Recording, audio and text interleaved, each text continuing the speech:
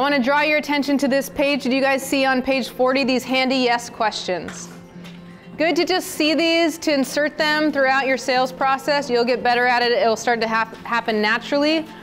Did I get that right? Yes, I say this all the time, okay? So let's just practice. Did I get that right? Yes. So you say you want to grow your money. Did I get that right? Yes. You know what happens? Sometimes you ask them that and they say no, even though they said it. You might repeat the exact words and they don't, when they hear it back, they don't think that's what they meant. And so then you'll get a different answer and then you repeat it back and you're like, did I get that right? And they're like, yes. Okay, cool. Now we're on the same page. If you just assume you hear it the whole time and you don't keep checking in with them, you're losing them. Because it's kind of like, you guys know telephone, right? And telephone, you're like, you say this secret, and then they pass it along around the circle, and by the time it gets back to the last person, it's totally different phrase or something, right?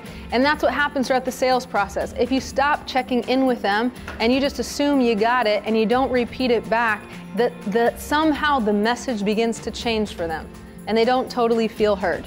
Okay? So trust me, it's not just to get them on a yes ladder to close them, it's actually to make sure that you actually got it right, whatever they said that they said, or whatever they mean. And that's okay? the aligning part of the process, right? That's part of aligning with them. Aligning with them is just kind of more like not making them wrong.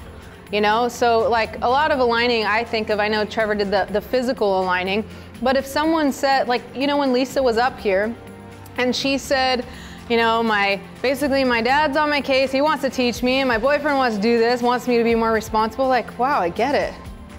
Like, I'm aligning with you. Like, that kind of sucks. Like, she's obviously a powerful woman. She wants to own her own space and really like take care of something. So I had to align with her. And then I aligned with her more by also reframing her on the fact that she doesn't really want to do it on her own. She wants to be able to do it on her own. That's just different. That way she can understand, okay, it's okay for me to ask for help. Sometimes people, not just women, oftentimes men, don't like to ask for directions or help. Right? I mean, Women always ask for directions. I know. Men don't like to ask for directions. Okay. So does that make sense? Yes, we know. Sorry, you don't all know that. That's not Lisa. She just also, but you attract people like you because that's a similar type of personality, someone who's committed and empowered. But yes, she's married, happily, doesn't have a dad on her or boyfriend aside from her marriage either. Okay, so does that make sense? Does that make sense?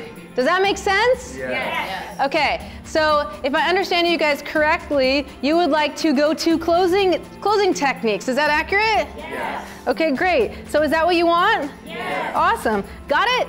Yes. Right? Yes. Okay, is that correct? But seriously, did I get that right? Is that correct? You guys do want to learn closing techniques, right? Okay, yes, yes, yes. Would you agree with that? Would that be true, and don't you think? Okay, so here are some things you can easily put in, and honestly, I don't always say, would that be true? I use, would you agree with that? I definitely use. Did I get that right? I definitely use. Is that accurate? I use all the time. Right? Got it? Did I get that right? Does that make sense? I use all the time. You guys have heard it a million times. Very powerful stuff, and that keeps them, that allows you to stay aligned with them as well. Okay.